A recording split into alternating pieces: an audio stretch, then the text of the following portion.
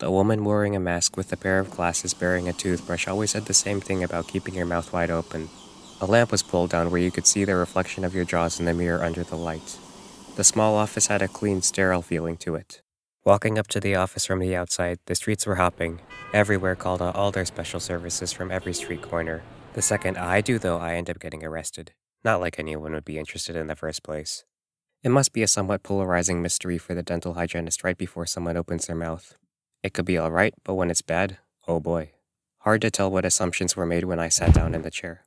Sometimes I get untrustworthy looks from the street. As if a sly snicker just fits way too well across my face. Like a kid you would find skulking around a dirty gas station chewing on a stick of jerky. Or a young rogue who could vanish around the corner of a brick alleyway with a mischievous smirk in the snap of his fingers. Don't know what that says about my mouth, though. Opening the drawer, the hygienist asked what I was up to. I can talk all about the degree I've been chasing for hours after dropping out years ago. Or my new ambitious career goals while I still live at home with my parents. I guess I have made some progress, though. I've only had one panic attack in the McDonald's bathroom this week. The employees would call it a McBreakdown. I have a feeling that's not what she was looking for, though. Some say I need to get out more, but why? So I can stand there hoping for a halfway decent tip like, "Okay, here's your order." Been there, done that. Probably the same advice that the hygienist would give. It's so simple from a distance when the fine print fades. The patience to look a little closer and stare a little longer is scarce. Brings me back to public school. The earlier years seem like a small eternity ago. Back when pen pals were a thing and Netflix came in the mail. Oh my god, I can already feel my cataracts starting to form just saying that.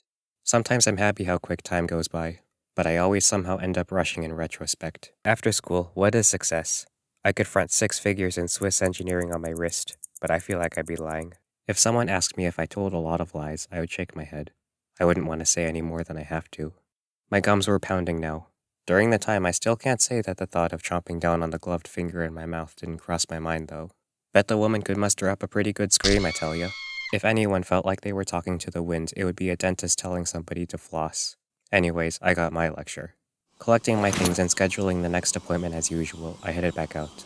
The dark gold wooden doors groaned on their hinges as I exited the small suite that the local business rented from.